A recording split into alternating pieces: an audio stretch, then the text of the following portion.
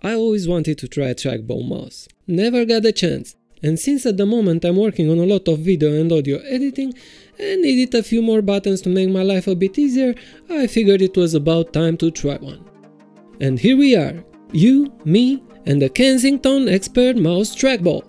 I'm Max from LifeHackerMax presenting the unboxing, review and first impression of my first trackball experience ever.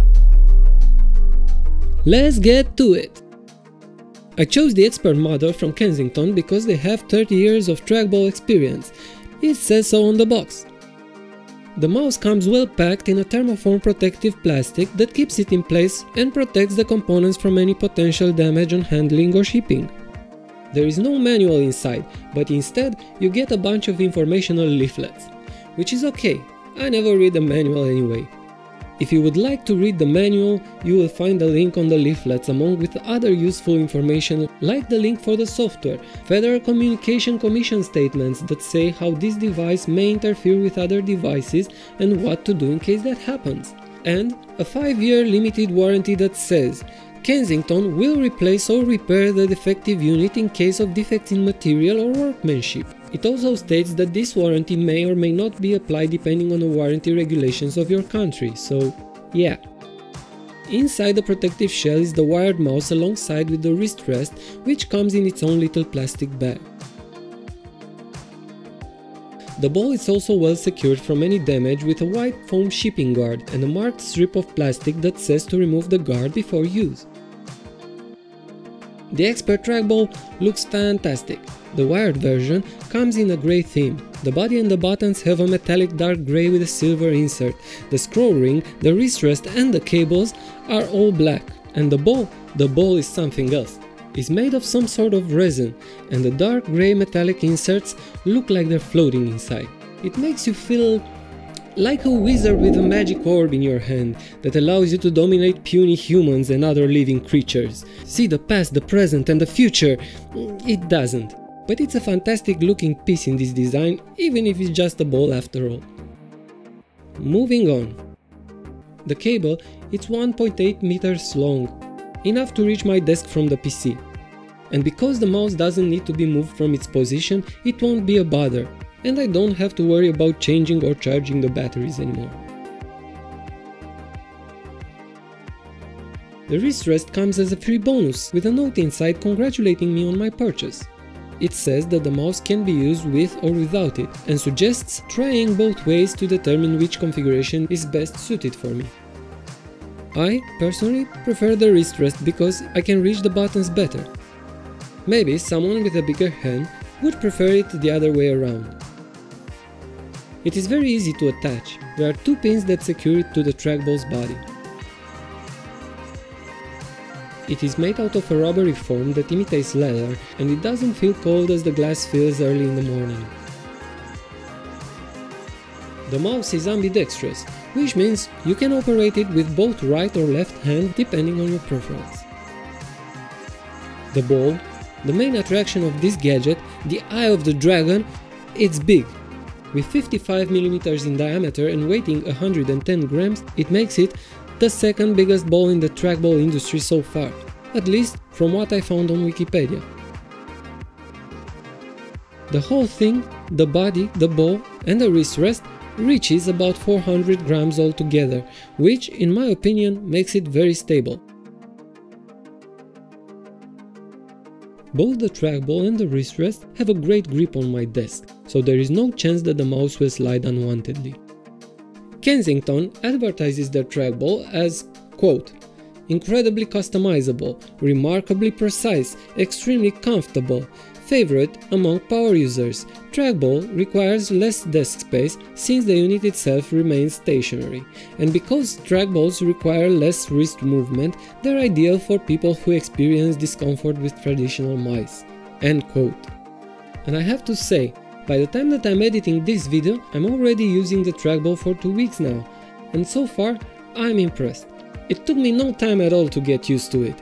I think that it's also due to the fact that I'm used to using a touchpad on my laptop. It is kind of the same thing, but better. With the trackball, you get much more control over your pointer, and it feels more natural. I can reach all 4 buttons with ease, and the software, which is indeed incredibly customizable, makes them extremely useful for me. But we'll get to the software in a second. I don't know if it's because it's a fresh new experience or not, but I find the workflow to be much more enjoyable and relaxing than with the normal mouse. There is one thing though that I didn't like about the Expert, the scroll ring. In my opinion, the scroll ring feels kind of cheap, and it's a bit too noisy for my taste.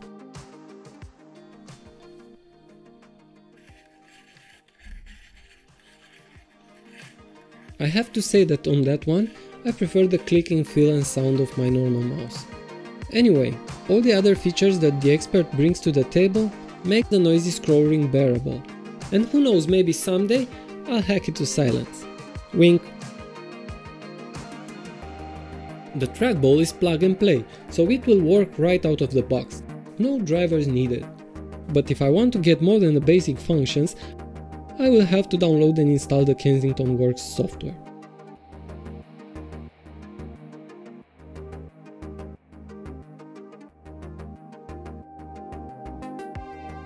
With the software installed, I can customize my trackball's every function.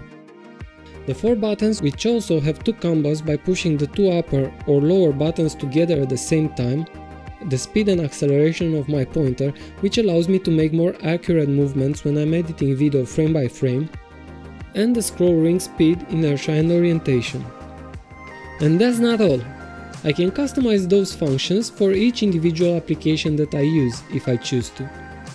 This means that I can set up the buttons to do one thing when I'm using a program while doing something different in another program. This is how it works. I go to the Applications drop-down menu and click on the plus button to choose the application for which I want to have customized functions. I'm using Wondershare Filmora to edit my YouTube videos, so I will choose this application to demonstrate. When I'm editing my videos, I'm doing a lot of cutting and deleting from the rough footage, so usually I have to go back and forth to my keyboard to do this. The software allows me to use those keyboard shortcuts on the trackball buttons. So, I will set up my buttons this way. The right top button will be the scene cutting button, which is Ctrl B on my keyboard. The top left button will be the delete button for deleting a scene. The top combo buttons will be the undo. The bottom combo will be the space button on my keyboard, which is the play and pause shortcut in Filmora. I leave the left and right click untouched. I'm also setting the pointer speed to move slower in Filmora for more precise movement, while the other applications have the pointer's speed set up fast and the buttons set up to do completely different commands.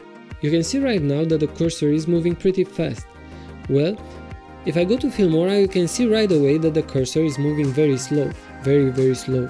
I exaggerated a bit with the speed settings for demonstration purposes. Now, while I'm in Filmora, I can play and pause the video, cut the video where I need, and delete the unnecessary footage from the timeline without touching the keyboard. And if I go wrong, I can also undo the actions with the top combo buttons.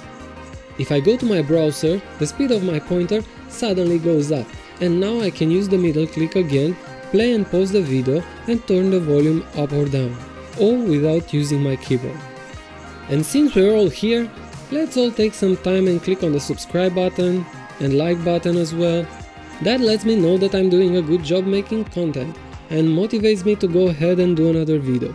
I'm making videos on various topics, so be sure to check out my channel for all kinds of different cool videos, ideas, life hacks, and much more. Well, that was my unboxing, review, and first use impression of the Kensington Expert Mouse Trackball. If you want to see more unboxing videos or videos on other topics, let me know in the comments and I'll see what I can do about it. Thank you for watching!